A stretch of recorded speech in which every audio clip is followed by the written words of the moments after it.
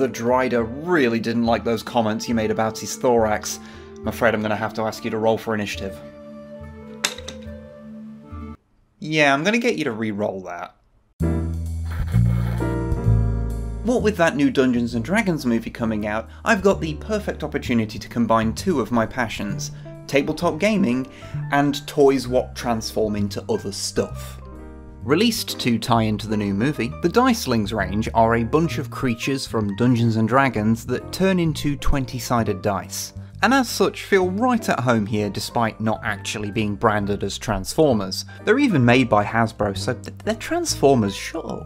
This particular one is Themberchaud, a name I refuse to look up if I'm pronouncing properly because I enjoy saying it like that regardless of whether it's right or wrong. Themberchaud. Since it's how it comes in the box, we'll start with the dice mode and, well, it certainly is a regular icosahedron. It's quite a bit larger than a standard D20, but I'm sure you could assume that by the fact it turns into something. The 20th side has the D&D logo picked out in gold, which is nice, but I would have liked to see the other numbers picked out too.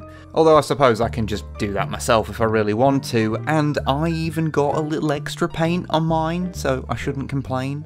It's a little gappy and hingy, sure, but that's the sort of thing you notice a lot more on a toy that transforms into a flat-coloured geometric shape. You just can't really hide it.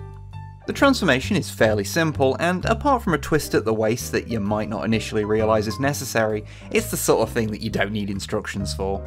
And the dragon that you're left with afterwards is rather neat, even if he's not quite as adorably chunky as the box art shows him. As the wings form most of the shell of the dice form, it means that the jank is mostly relegated to them, leaving the rest of the dragon to be remarkably well realised and articulated, making for a really expressive figure, especially at this size. And the paint apps, at least the ones that are supposed to be there, do make for a nice looking overall package.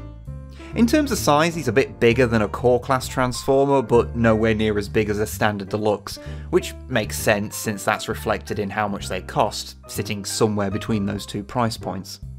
Now, I didn't really focus on the transformation there, partially because it's really simple, so I don't really need to say much, but also because the real challenge is getting him back into dice mode. It's not complicated really, you just curl him up and cover up the dragony bits with the wings. The trick is all in remembering exactly how his legs are supposed to fold up because there's only just enough room for them in there. I foolishly did not pay close attention to how they were out of the box, so it took a fair amount of trial and error to get him back into dice mode the first time, and I am not ashamed to admit that I had to look up a video to see how it's actually supposed to go.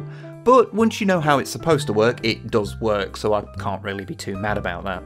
So would I recommend Themberchaud? Yeah, sure. Treat yourself to a dragon who turns into a shape.